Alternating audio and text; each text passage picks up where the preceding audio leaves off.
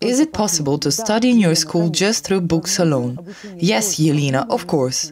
Learning through books is an option.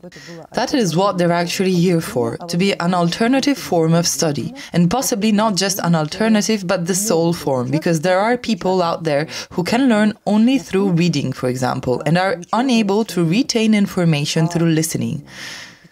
And so the written word is in fact their main form of learning. I was trying to consider all possible options. The written word and the spoken word, as well as the visual sequence and the audio sequence.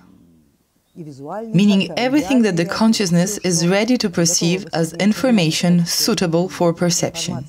We tried to consider all methods within the framework of our school, within the framework of the informational transfer process. If there is something that we've missed and there are some other forms we should be taking into consideration, do let me know and I will try to correct the oversight.